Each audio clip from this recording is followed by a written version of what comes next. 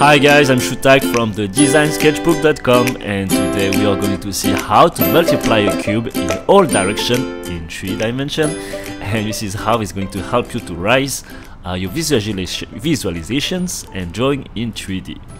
But first we start in 2D with a simple square and we wonder how to multiply by 2, like how we are going to duplicate it. So you draw the diagonals, you go to the center, so you get a horizontal line, and then with the right dot in the center you just cross it with the corner, and here we go, you can reproduce your square as an identical measurement. Okay, so this is all happening in 2 dimensions, and we are going to reapply that simple rule in perspective just later on. Okay, so let's recapitulate it a bit. So the first step here is to draw the diagonal of the square. So make sure that you are going to do straight lines, and this is how you will gain accuracy. And then from the center you are going to draw the line that is crossing it from the corner. Okay,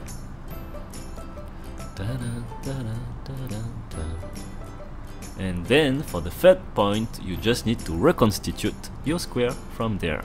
Okay, so you help yourself from the initial square to the new dots that is appear in 3 to reconstitute it. So make a try and it's going to be all clear for you guys.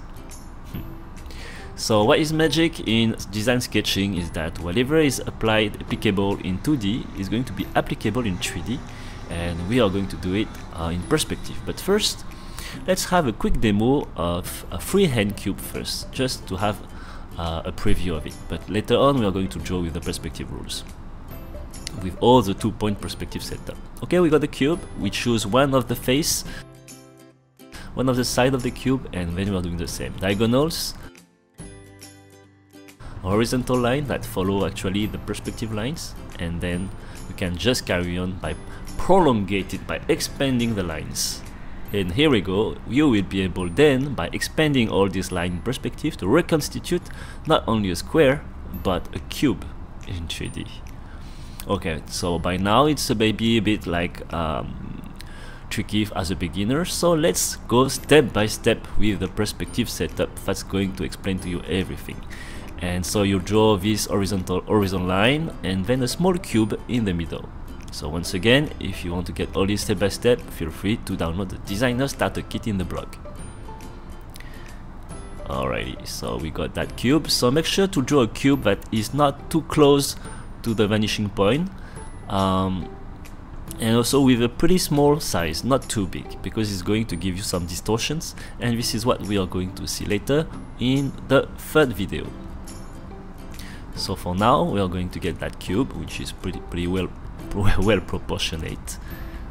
So we choose a side, you draw the diagonals, and then from the center, see the left vanishing point, you get it as a starting point, and you join it to the center and you prolongate that line, and then you can get the right center on the edge, and then you connect it to the corner.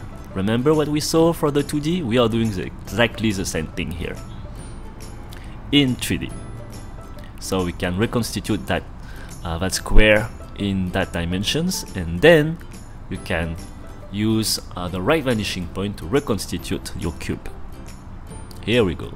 So feel free to use a ruler at start. Usually I don't really recommend a ruler, but if you're really beginner and have some troubles to draw straight lines, then use a ruler first, but then take your time with the designer starter kit to study how to draw straight lines.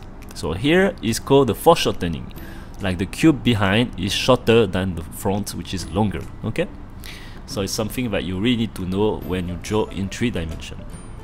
So now let's carry on by duplicating this cube, but on the top. Here we go. So it's pretty magic. Basically you choose one side of the initial cube, you duplicate it, and then you reconstitute the cube. Okay, and you can do this exercise in all the direction you want, to the left, to the right, to the top, to behind, and so on. This is really fun, and it's something that you really need to practice to really make sure that your brain is going to get used to this. And it starts very simple, and there is going to have more lines on your sketches, so this is why you need to get some focus and actually train your brain to have this all this amount of lines and making abstractions of what you need and do not need. And this is what is going to be very important, is to draw with very light lines first and bold along the way. Okay.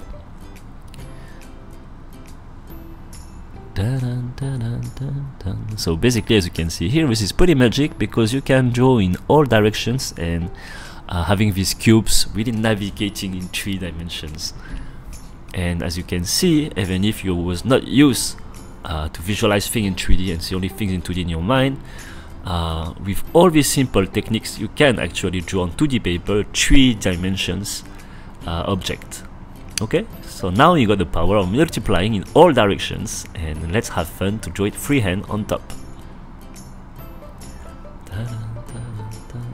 So more you will draw with the 2-point perspective setup, more you will train your brain and get easier to draw freehand after that. So I'm just reapplying all the same rules right here.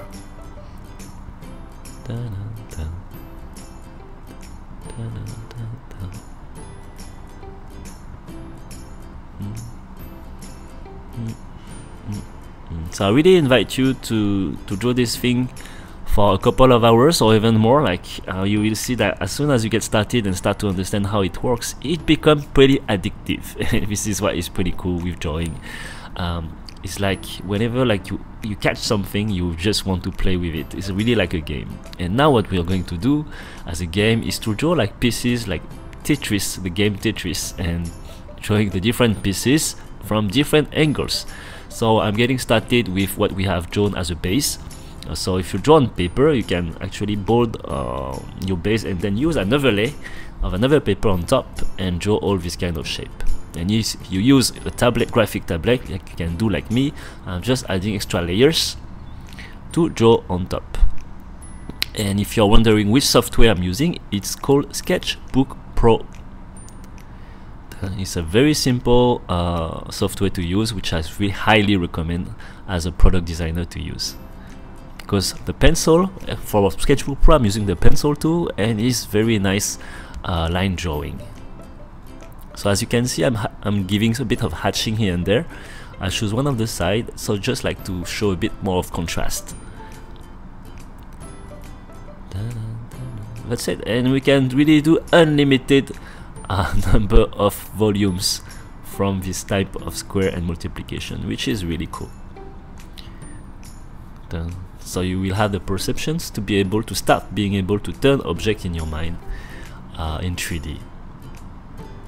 So you raise your practice of drawing, but especially your visualization, which is super important. You have to train your brain to get used to that.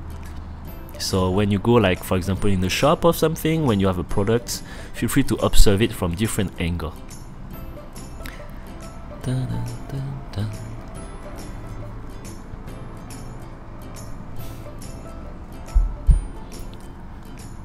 So that's it. So it's all about having fun. And after drawing like a lot of them, covering a lot of papers, A4 papers, A3 papers, so we'll see you in the next video for the carry on the challenge of the Cube Mania challenge. See you.